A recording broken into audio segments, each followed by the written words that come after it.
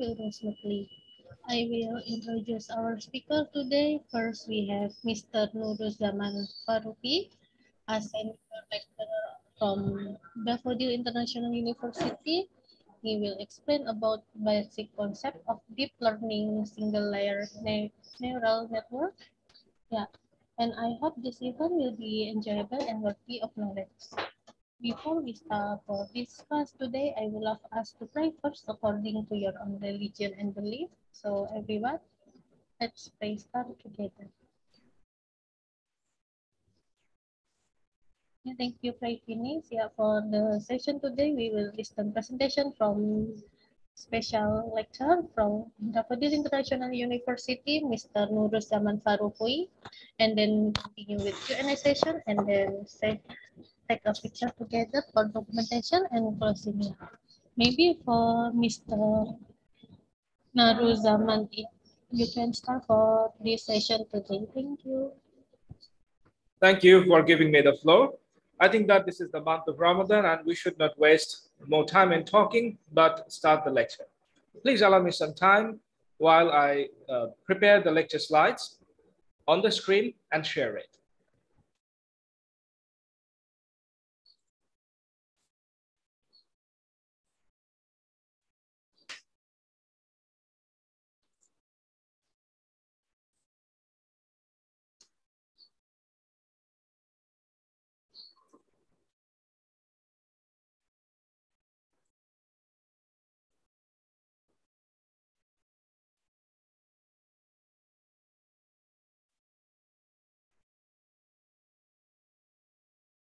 Before starting, please let me know if you can see the presentation as presentation on the screen.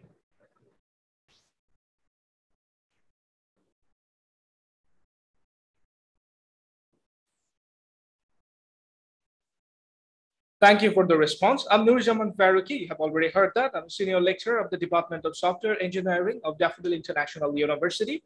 Daffodil International University is the top-ranked university of Bangladesh.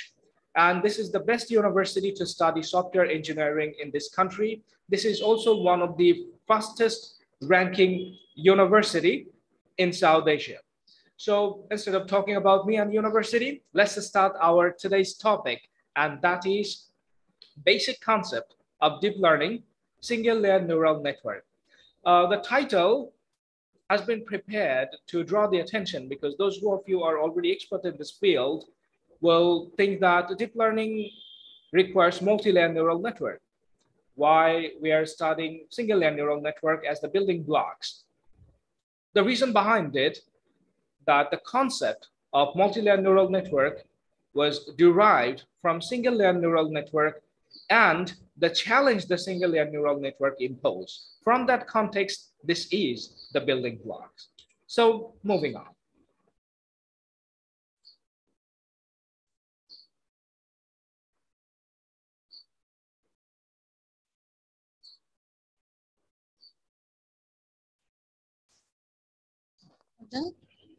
All right, I'm looking for the annotation tools, but looks like the annotations tools are not activated. Okay, please wait, please allow me some time till I can figure out where are the annotation tools. All right, the annotation tools are not available. Looks like I have to use the PowerPoint pointer. Then that would be enough, no worries. So I believe that you are all familiar with the basic machine learning model. In the basic machine learning model, we have the training data. That training data is used to train a model. How do we train it? We train it with the machine learning algorithm. Once it is trained, then we use some real world data. It enters the model and we test the model, we get the output. The neural network is a type of machine learning algorithm. Here, the only difference is instead of calling the model, we call it the neural network. And instead of just saying some learning rules, just saying machine learning algorithms, we call it the learning rule. That means the rules we use to train the neural network. So we will start with the neural network first. We will get some idea about what is neural network, how to work with it. Then we will focus on the rest of the topic. A neural network is consisted of nodes and weights.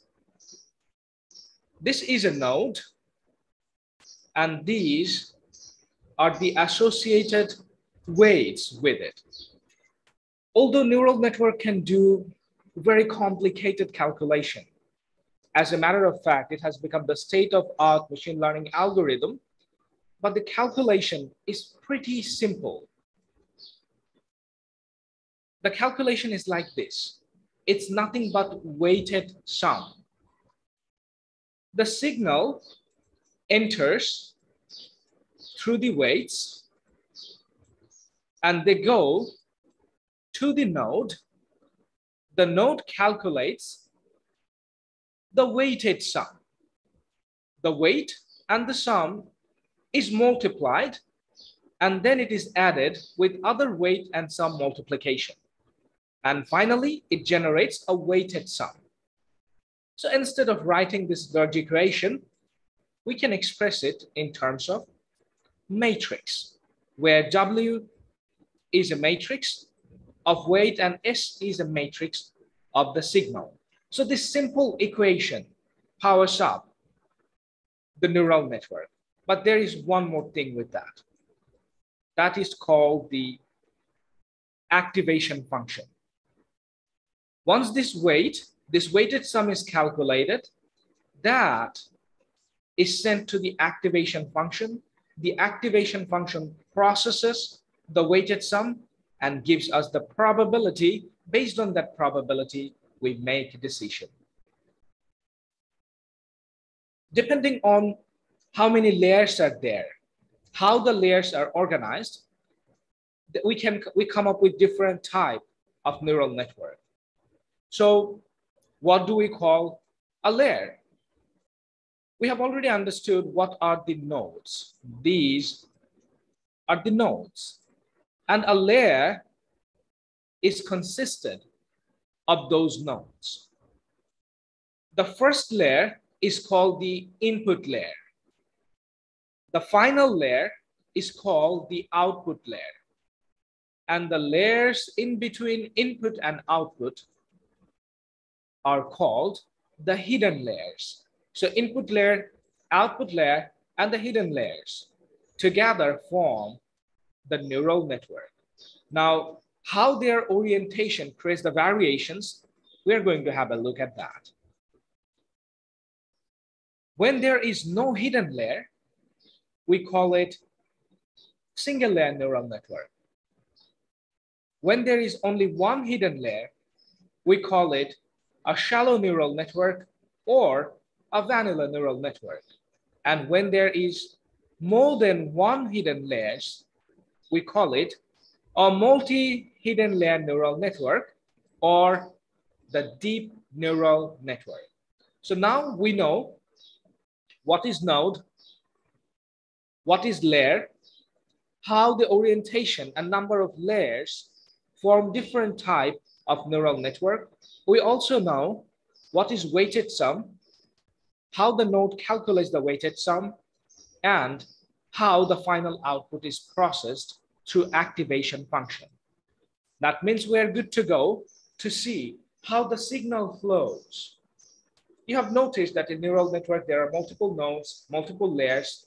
So how the signal goes through those layers and nodes, how these layers and nodes processes the signals. And that's what we're going to learn now. So we have an entire network here. S1 represents signal 1, S2 represents signal 2.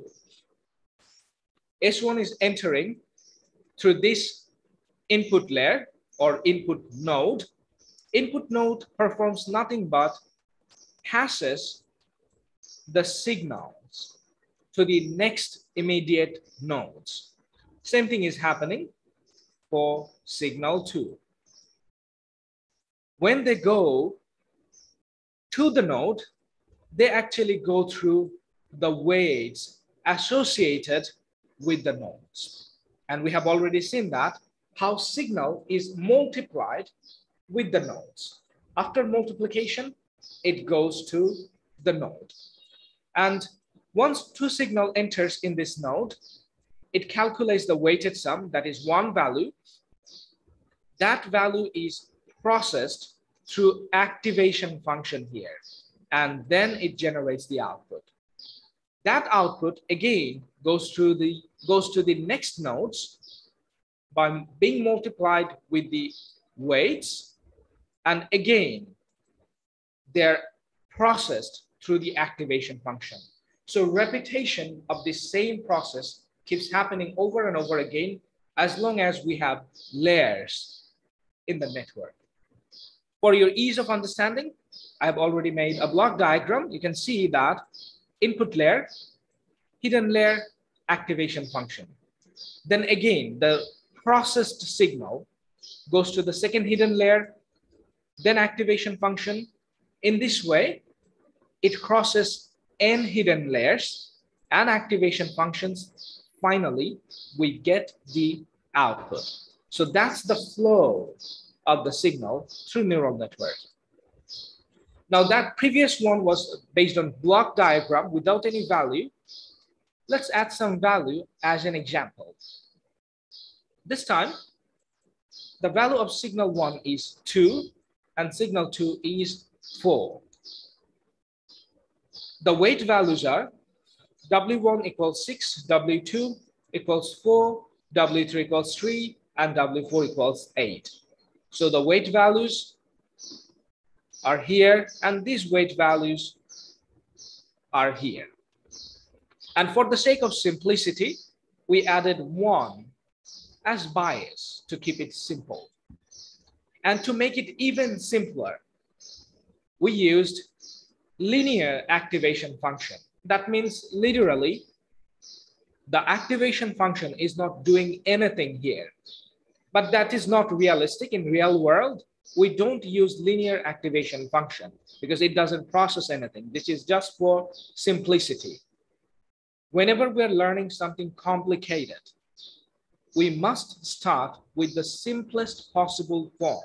That's the best way of effective learning, and we are following it in today's class.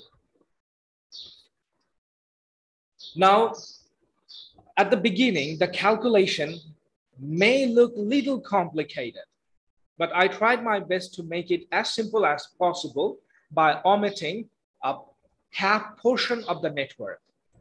That means we are focusing only this part of the network. And let's do the calculation on this part, then we'll repeat the same calculation for the next part. In this first node, signals are entering through weight 6 and weight 2. Observe carefully. 6 into 2, 2 into 4. So this 2 is being multiplied with 6. This 2 is being multiplied with 2. There is a spelling mistake here. It should be 2. The side changes. I think you understand.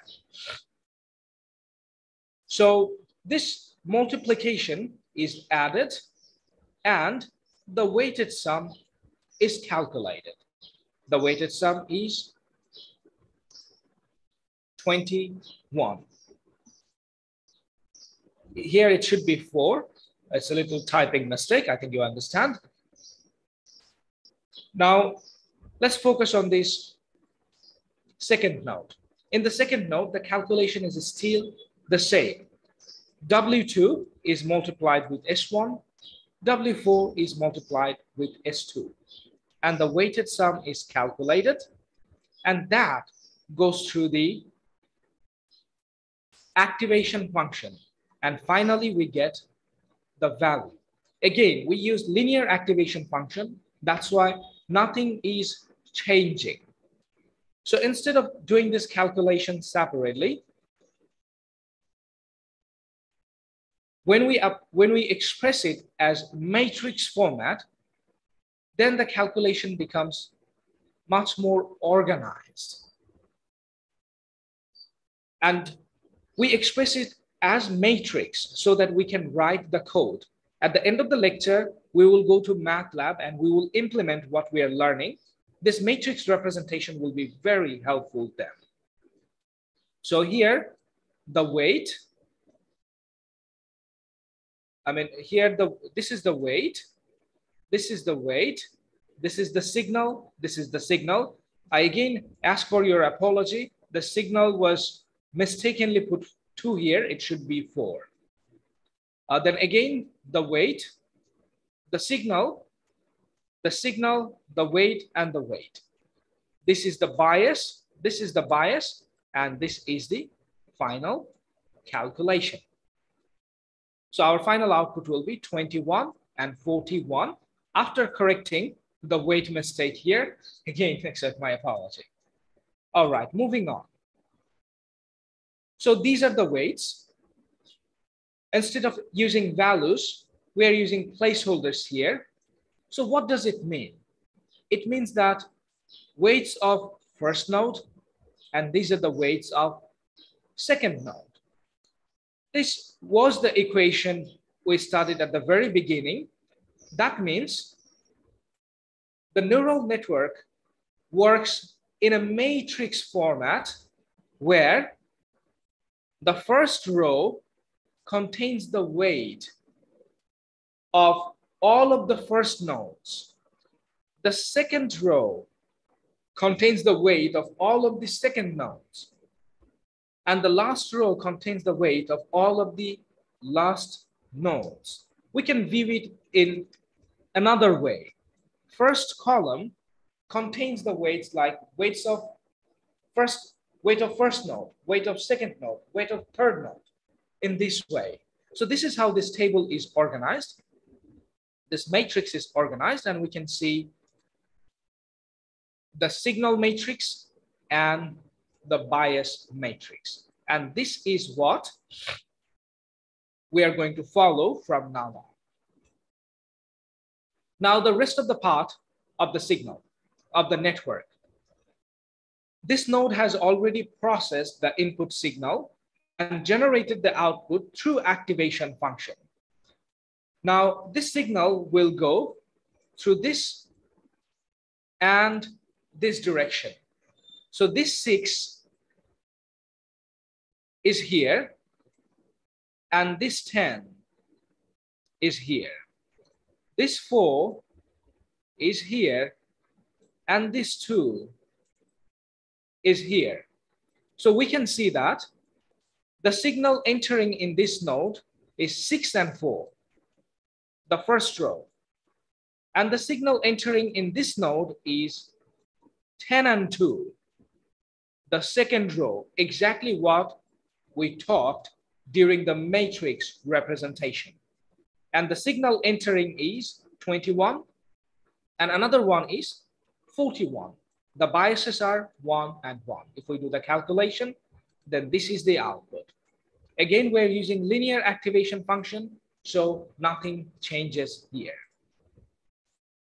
So now we have seen what is a neural network, how it works, what is node, how the signal flows, and how it processes the signal. Now we should focus on the learning rule. Once we will understand the learning rule, then we will start training the network. So before starting talking about learning rule, let me give you the big picture, how it actually works. In supervised learning, training data comes in input and correct output pair. That means for one particular input, we already know what should be the correct output. And when this input signal enters into the network, as usual, the way I explained, they are processed and goes to the output. We already know what output we are expecting. This correct output. This correct output goes here. We subtract our output or the predicted output and the correct output. So this is the predicted output and this is the correct output. If both are same, that means there is no error. If both are not same, there is an error. That means the machine or the neural network is not predicting what it is expected. We use this error. This error is used to adjust the weights associated with these nodes. It adjusts the weight. It adjusts the weight in such a way so that next time we give the signal, we give the input signal, it generates the corresponding expected output and the error reduces. And that's the overall learning process. It's the overall process of how neural network works. It's like any supervised learning approach. Now let's talk about the learning rule. Learning rules are like learning algorithms, how we are training algorithms, how we are training the neural network. The simplest learning rule is the delta rule. As I mentioned at the beginning, we will always start with the simplest possible approach. So we are starting with the simplest one. So what are the steps of this algorithm? First, declare the initial weights randomly. So these are our weights. We will declare them randomly. Definitely, we don't know which weight will work the best, so declare them randomly. After that, take the input data and pass them to the neural network. So this input signal will enter and we will generate an output, that is Y. Now we have the output and we know the correct output. From that, we will calculate the error. The error E will be calculated. And we need this error to find the delta value. So what is the delta value? The delta value is alpha. This is called the learning rule. Alpha is called the learning rule.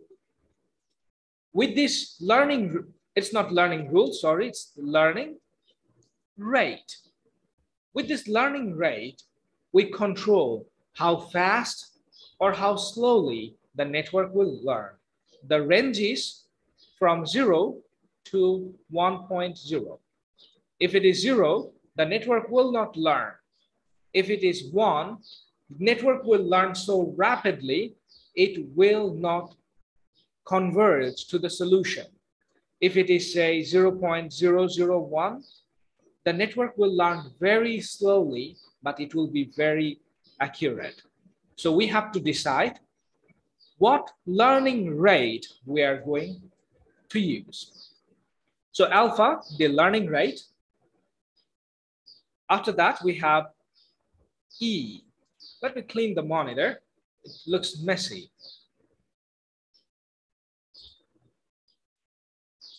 Okay, raising this, all those annotations so that we have a better look.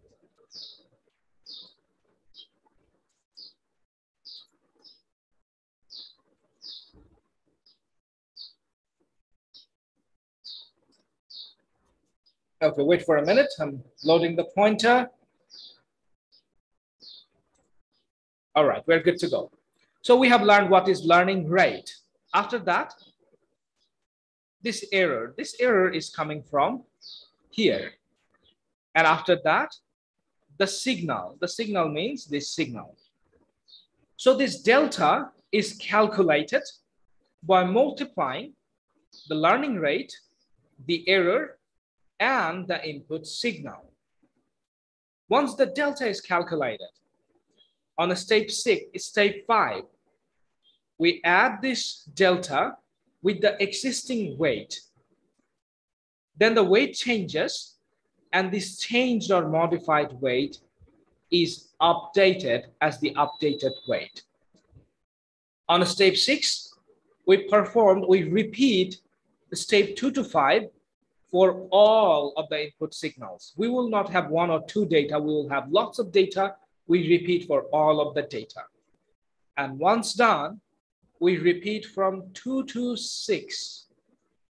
That means everything until the error reaches to the acceptable level. That means maybe the error is 1%, then the accuracy will be 99%. When we can reach that or close to that, we say that the machine has, or the neural network has learned, and we stop that. So this repeating the process from starting to end, this is called an epoch. An epoch means repeating the state 1 to 6. That means every time we train the network using entire data set for once, we call it one epoch. Okay, so this is what the delta rule does. It's comparatively, it's easier, but there is a bad news, that is we don't use delta rule anymore. That is obsolete, but it is for the learning process. We use the generalized delta rules. So what is generalized delta rules? In the generalized delta rules, we use the sigmoid activation function. Why do we do that? Think about a value here. So it gives us the probability that what is the probability that it is a positive class. If we get a signal here, it again gives us a probability that tells us what is the probability that it is a negative class. So as the sigmoid function never touches 1 or never touches 0, it always maintains the range from 0 to 1. So it is a very good feed to predict the probability of a particular class. And that's why we use the sigmoid function in generalized delta rules. Things looks the same, that nothing different. The only thing changed here is this delta. It is not the delta we studied in the previous slide. This delta is the first derivative of the sigmoid function. Then it takes the weighted sum as input and multiplies the error. If we do the first derivative, take the first derivative of the sigmoid function, we get this value. And instead of x, definitely we will use the input signal. That means the weighted sum. And when we do that, our final equation becomes this, and we update the weight as this. So we have the error the way we had before. We have the input signal the way we had before. We have the learning rate exactly like before. The only change here is in the delta. It is because we are using the generalized delta rule. So that's the only thing changes.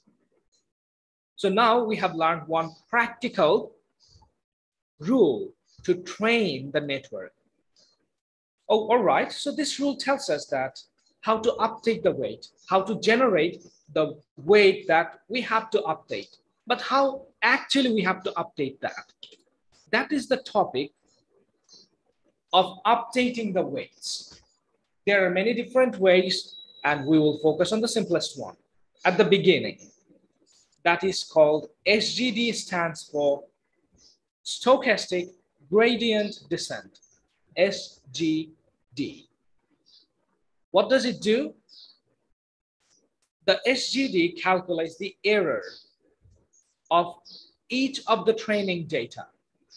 If we have 500 training data, SGD will adjust the weight for 500 times.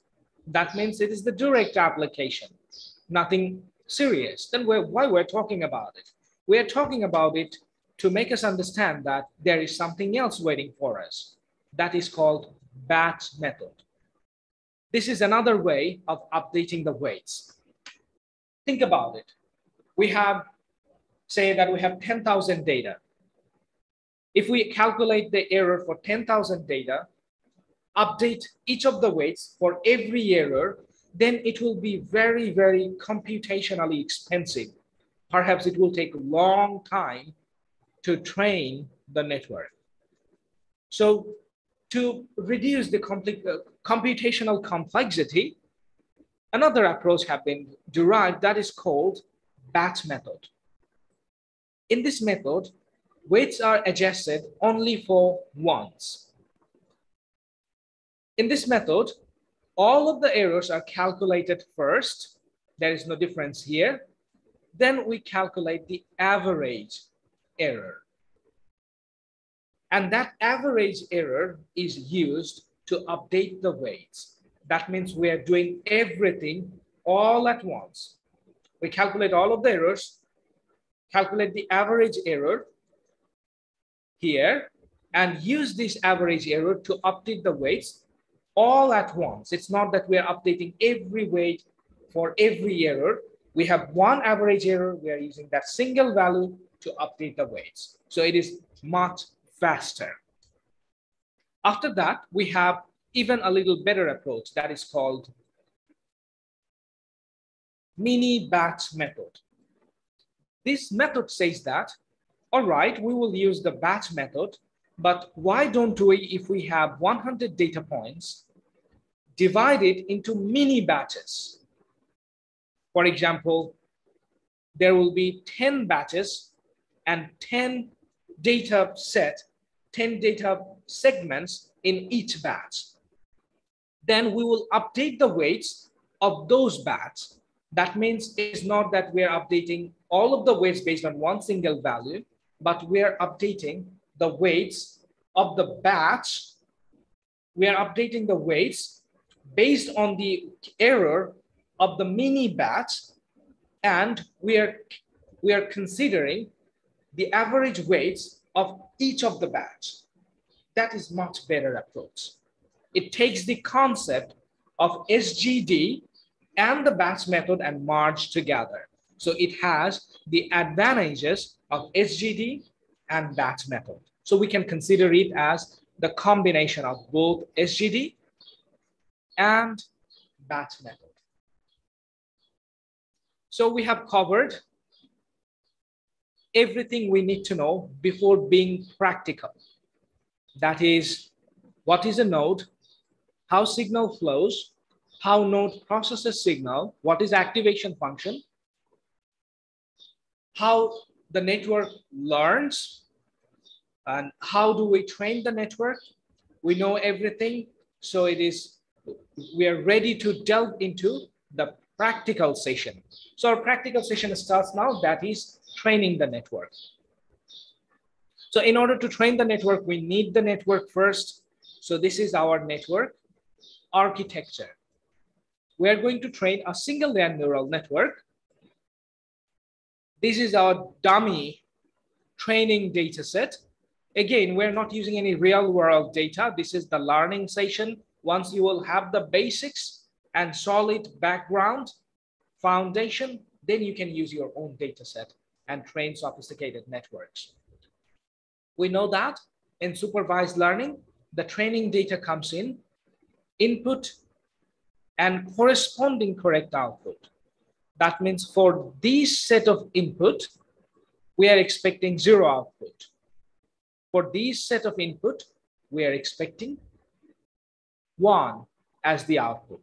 So how it works, this 0 goes through this input node, this 0 goes through this input node, this 0 goes through this input node. And it should generate 0 here at the output. If it happens, then we will say that network learned properly. So how do we do that? Here, what I just drawn, here it is a further explanation of that. We don't need it. So let's be a little organized to write the code. We need a script for training.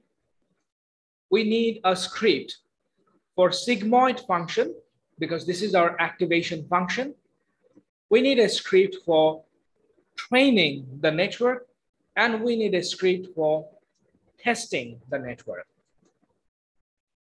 For training, I have already prepared a script. The name is training_sgd. For sigmoid function, we have the sigmoid script. For training function, we have function under sgd. For testing script, we already have a script ready. So don't worry about this naming too much. We are going to write the code now. Everything will be crystal clear after that. So first things first, we are going to design the sigmoid function. In MATLAB, we use the function keyword to declare a function, and then we take a variable to store the output.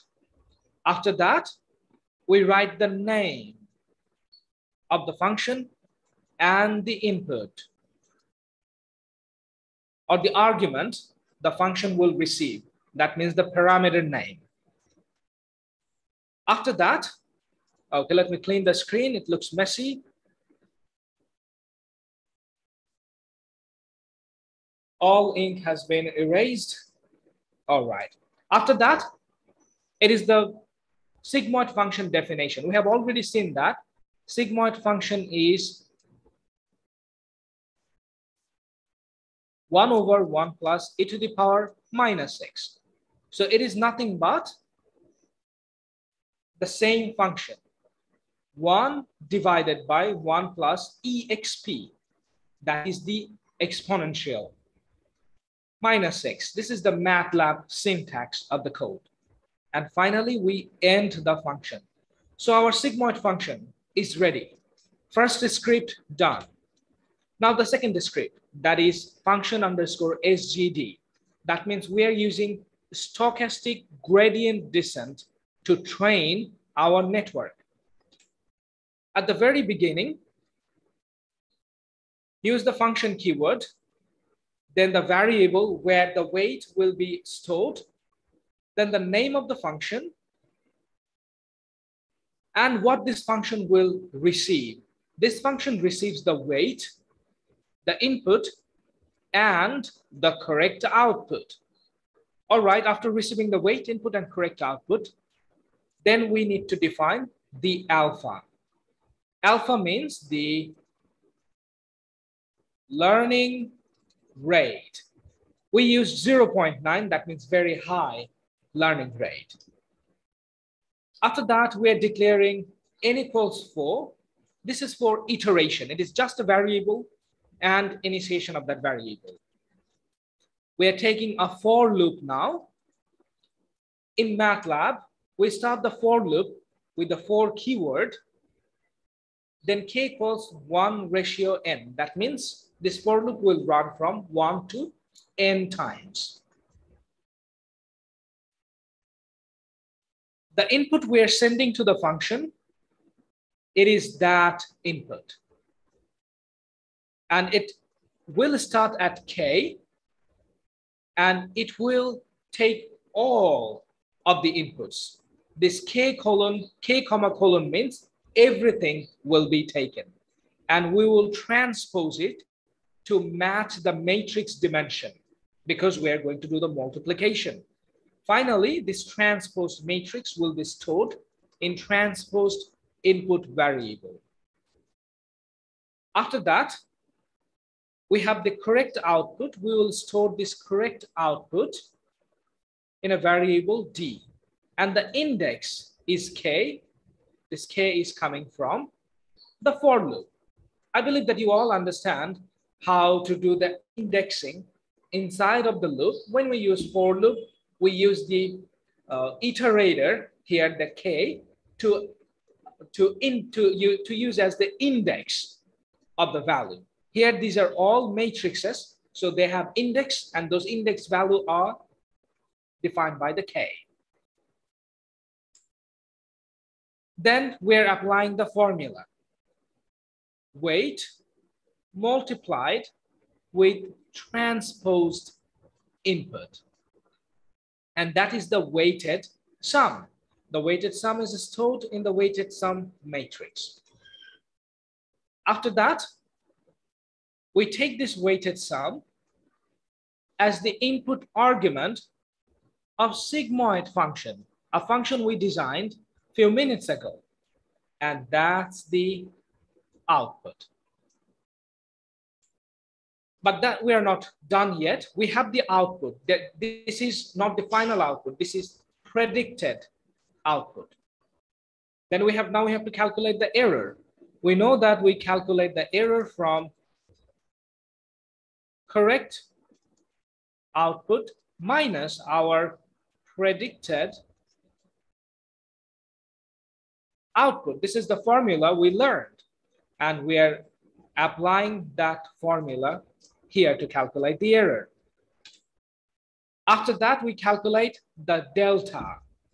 It is not that delta we started at the beginning. This is the SGD's delta, which we studied later and which is we are going to use. I already mentioned that we are going to skip the delta rule, but we'll use the generalized delta rule.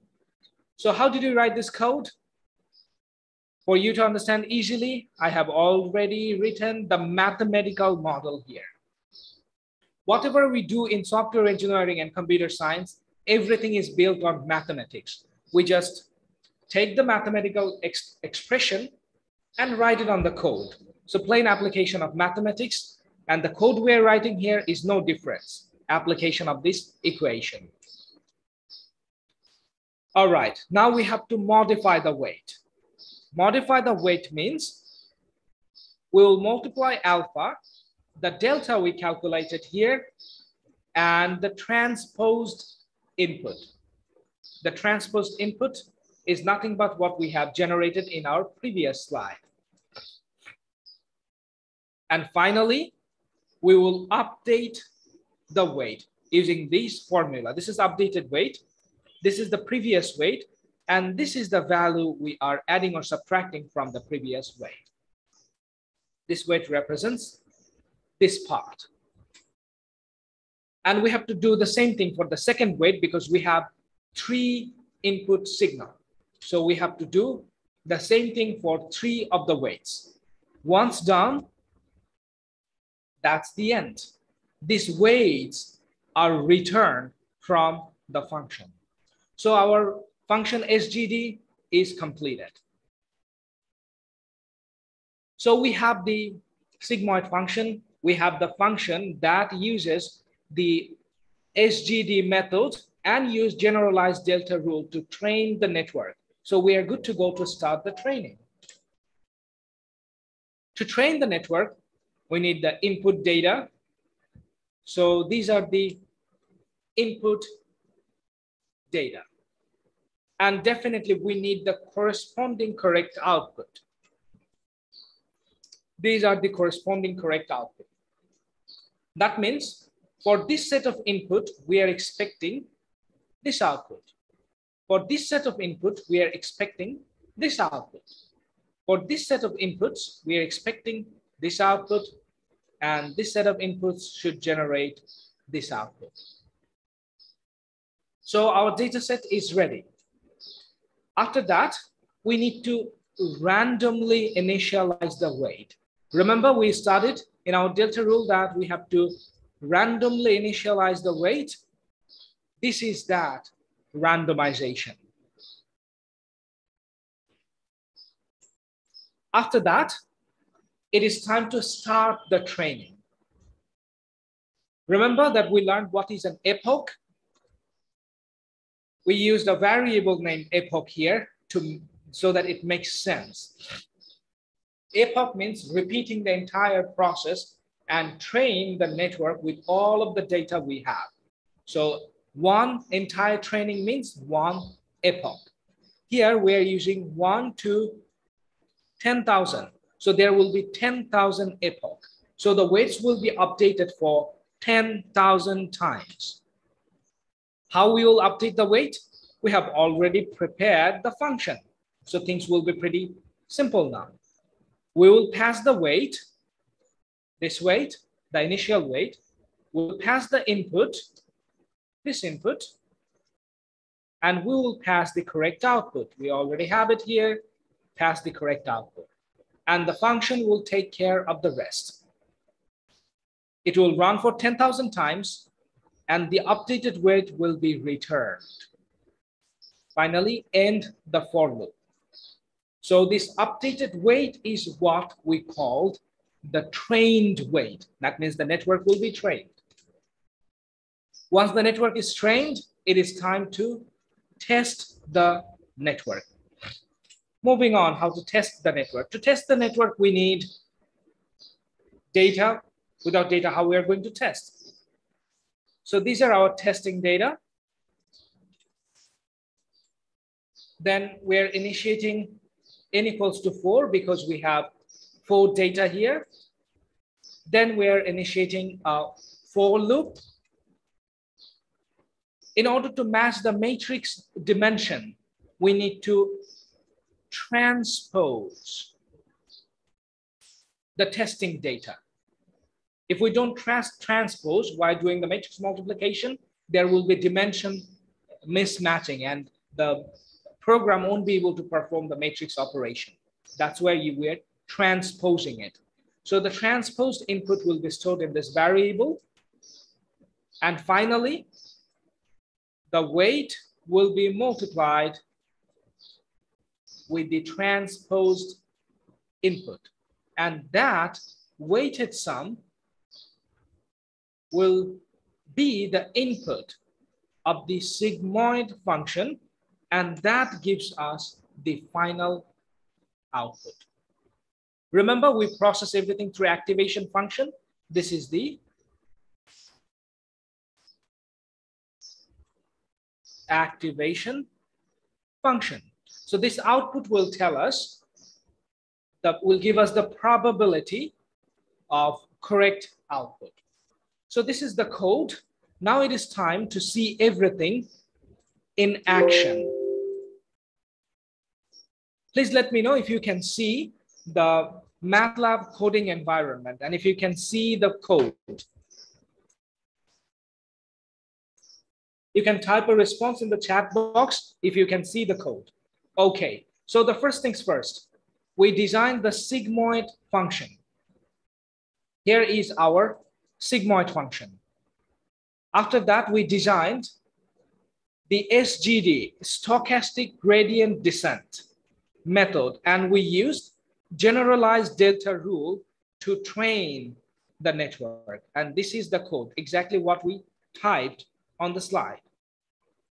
After that, this is the script to train the network. So let's train the network. I see that I have some previously done work here. So we are clearing it all and clearing this one too. Okay, please ignore and please accept my apology if I type too fast. To clean everything, we use CLC. To clear all, we use clear all command. Okay, now let's train the network. So for training, we just simply need to run it, and the training is completed. Once the training is completed, then we can test. But before that, I want your attention here. You see number of epoch, 10,000. Correct output was 00110. And this is the weight, the correct weight, the trained weight. Instead of focusing on there, let's do the test first. These are our testing data. This is just some dummy data. It is for learning purpose. In real world, we never train and test using the same data set. But here we did it to keep things simple because these are all dummy data set.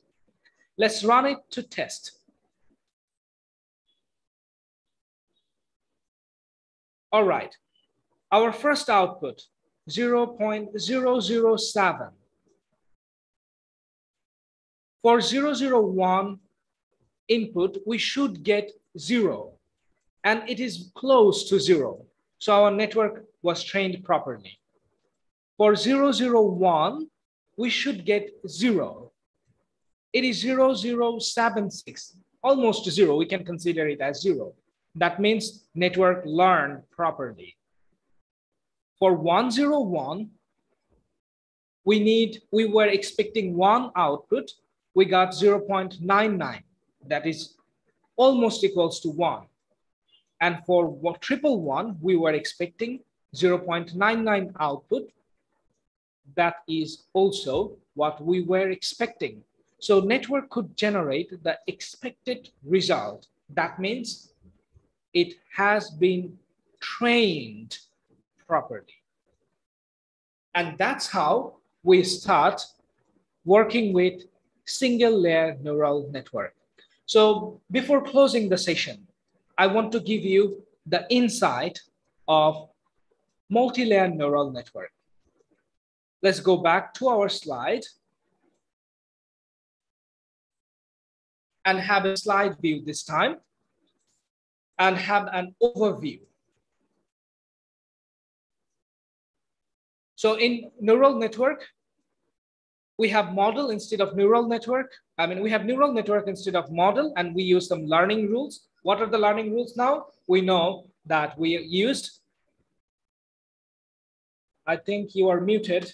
Can you answer? Can you unmute yourself and answer? Okay, we used generalized delta rule as learning rule. And these are the weighted sum we calculated. This is a multi-layer neural network. We didn't use that. We used a single layer neural network.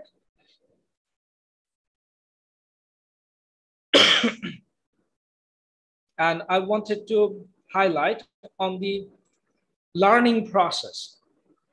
We applied all of this mathematical equation in our training process, and we wrote the code based on this mathematical approach. So whatever we do, whatever program we write, under the hood, it's also a mathematical expression. We just code that. Now, I want your attention in one particular scenario, that is our network architecture. This is our network architecture. In this network, we calculated the error from where? We calculated the error from the output node. All of the errors were calculating from the output node, and the weights are associated with output node. This error were used to update these weights. That's how our network learned to predict the right output, right? So we calculated the error. We used that error to train the weight associated with this node. That's how our network learned. Now I will put you in a question, in a complicated situation, and you have to think for a while that how to get rid of that complicated situation. That is this multi-layer neural network. In this multi-layer neural network, these are the input layer and these are the output layer. And if we calculate the error the way we have done before, that means these are the errors of output node only. We can update the weights associated with output node, output layer only. What about these hidden layers? Do we know the error of the hidden layers? No, we don't know the errors of the hidden layer. If we don't know the error of the hidden layers, then how can we train a multi-layer neural network? No matter how hard we try, no matter how many times we use this error, it will always correct only the weights associated with output layer. That means we can't access this hidden layer. This is one of the reasons it is called hidden layer. And if we can't access them, there is no way we can train them. If we can't train them, then we can't design sophisticated network that can understand human language, that can recognize images, because single layer neural network is not that intelligent. So where is the challenge? The challenge is in the learning rule. The learning rule we used, generalized delta rule, that is only for single layer neural network. That won't work here. In order to train a multi-layer neural network, we need back propagation algorithm. So when we use back propagation algorithm as learning rule, then we can train multi-layer neural network. It can have hundreds of hidden layers, and we can train it to recognize human voice or to recognize images, to act like a smart robot. We can do, the sky is the limit. We can do whatever we want. So where do we need to bring the change? We need to bring the change in the learning rule. So what do we want to train? A deep neural network to predict lung cancer, a convolutional neural network to recognize images, a very large deep neural network to process big data. You come up with anything. Natural language processing, that is NLP. You just use the appropriate learning rule, design the network, and it will work.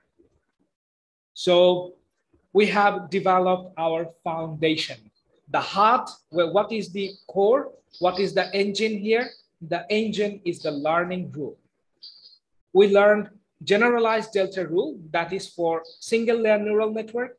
But in one session, it is not possible to cover back propagation and other sophisticated learning rule. Perhaps in future, we'll sit again to see how to train a multi-layer neural network. But that's all for today. Thank you very much for having me on this international lecture program. I'm really happy and grateful to be here. Now the platform is open for the students and the learners. You can ask questions. I will try my best to respond. Okay. Hello. I can hear you. Okay. Hi, sir. Good afternoon. My name is Rajeshwari. I'm a student of Teacherpreneur University. So I have some questions regarding to your presentation. The first one about bias. So how exactly that we define that bias? Sometimes I see that someone will define bias as one. Then in order to prevent that model got vanished, we will define bias as 0. So what is the parameter for bias? All right, it's a very good question. Yeah. So we kept the bias 1 for the sake of simplicity. Okay. Now your question is when to use 1, when to use 0, what to do with bias. So think about from a very regular perspective, generalized perspective. What is bias? For example, in a classroom, the student who performs very well, the teachers are biased to them. Am I right? Yeah. They think that, no, whatever they're doing, that is right. Yeah. That means if that student is a node, the bias value to that node is very high, maybe 1. So the emphasis on that node is higher than other nodes. So we use the bias value to define the emphasis on that node. If we use 0 there, that means we are not emphasizing on that node. We are not pre-emphasizing on that node. The signal and weight controls everything. So bias is a control factor. If you use 1, that means it will have maximum impact. If you use 0, it will have no pre-impact. And that's the range, 0 to 1. Now you decide what type of impact you want to have from that node. Okay, got it. So then about learning rules. as per your example, your output, it belongs to 0 or 1. Then why don't you use ReLU? Why you use sigmoid function? All right, the sigmoid function. Very good question. Yeah. We use the sigmoid function because we want to keep the probability in between 0 and 1. If you observe the sigmoid function, it is asymptotic. It never cross 1. It never go below 0. It is probability distribution. Yes, probability distribution. And we want probabilistic result. We just want to predict that 1 or 0. Then it will be hard threshold. When we use hard threshold, that you understand, not that intelligent approach, either 0 or 1. We are not considering the proximity. If it is hard threshold, when it is here, we are saying it's no. If it is here, we're saying it's yes. But when we use the sigmoid function, it gives us the probabilistic result. It makes it more reliable and accurate. That's why we used sigmoid function. Okay, got it. And then the next one, may I still ask question? Sure, no problem. Okay, about epochs. So how we set the number of epoch? Is that mean that if we set the larger number of epoch, it means it will increase that accuracy? Because sometimes I see that someone will set the epoch as 500 or 1000 or 100. So how actually that parameter we should define? Okay, very good question. So in order to answer this question, I will take help of the whiteboard, but I can't access the whiteboard of the Zoom. That's why I'm going to share the screen for once again. And please let me know if you can see that paint tool. Yeah, it is visible. Okay, so normally if we want to train the machine learning algorithm as a black box without knowing what we're doing, in that case you will find that many people just set the epoch randomly without knowing what is happening. So what we do, we use the learning curve. So this is the error, and this is the number of epoch. At the beginning, definitely the error will be very high, maybe close to 100%. The more the number of epoch, eventually the error starts falling. Now your question is, how many epoch should we use? You will see that after a certain period of time, the error will not reduce anymore. So if you keep going on and on and on, that means they say here is 10, here is 20, here is 50, here is 100. So after 100 epoch, the machine has learned as much as it could learn. After that, it is not learning anymore.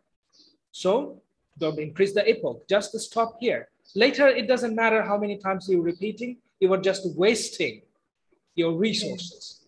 So how do we adjust? How do we define that what should be the number of epoch? At the beginning, we don't know. So we set a very large number, maybe 10,000 we used, but we set it dynamically. Once the learning curve no longer changes, in that case, we stop right there. And that's the number of epoch we should use. So it's dynamic. Okay, got it. Okay. One more. No problem, please. Okay, about mini batches. You said about mini batches. So mini batches, it will reduce the complexity of computational. So still we should use a dropout if we choose mini batches instead of any algorithm. I didn't understand the question properly. Would you please repeat that? Okay. You explained about mini batches, right? So mini batches, it will reduce the complexity of computational. So if we use that mini batches instead of any others, should we apply dropout in our model? So your question is, I mentioned that we use mini batch to reduce the computational complexity. Yeah. And you are trying drop out is will reduce the dimensional of the model of our data. So still we should use dropout if we choose to use mini batches. That is me. Okay, so let me clear it. Okay. So we use the dropout. This dropout means we are dropping out few of the impacts of the node. The machine is being overfed.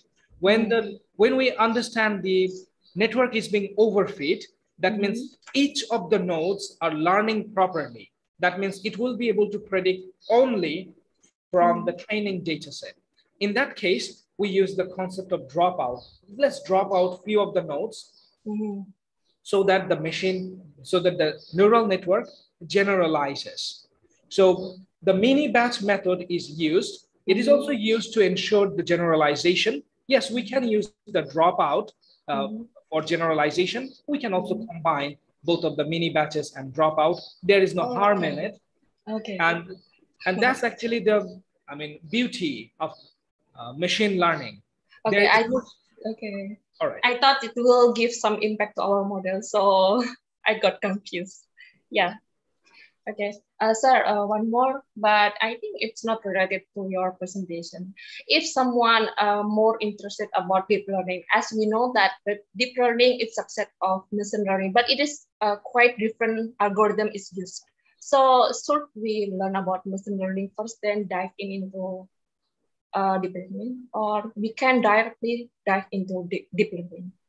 All right. So how is your opinion? Yeah. All right. I understand you want the guidance to learn neural network properly, deep learning properly. So it is all branch of artificial intelligence. From artificial intelligence, what do we learn in AI? We learn search algorithm, knowledge representation, uncertainty. Then we learn to optimize these things. After that comes the machine learning. Yeah. From machine learning, here comes the neural network. Yeah. From neural network, when we add more hidden layers, then come the deep learning. And when we add some feature extractor and convolutional layer together, then it becomes the convolutional neural network. So it's a sequence. It should start from artificial intelligence, then machine learning, then neural network, then deep neural network, then convolutional neural network. And we should follow this sequence. Okay, so, okay. Thank you for your answering, sir, and suggestions. Thank you. Thank you, Ms. Novita, for the opportunity. Good afternoon, everyone. Thank you for this very insightful questions. I think that through these questions, we have learned a lot. Thank you for your answering, Mr. Nuruzzaman. Yeah, I think we don't have no more question again from our student. Can we go to session closing? I had a little network glitch, so will you please repeat the last part? I couldn't hear it properly. Yeah, I think we don't have no more question from our student, and we will continue with closing session. Yeah, is it okay? Yes, it's okay. We can proceed to the closing session. Yeah, thank you for Mr. Nuruzzaman Faruqui for sharing your knowledge with us. It's a very beneficial for our audience. Yeah, thank you for joining. Thank you for teaching in our class in Stekom University. I hope we can meet again in other event with offline class or online also maybe. Yeah, thank you for Mr. Nuruzzaman for joining today. Yeah, thank you so much. Yeah, goodbye. Thank you for having me. Bye. Thank you so much. Goodbye.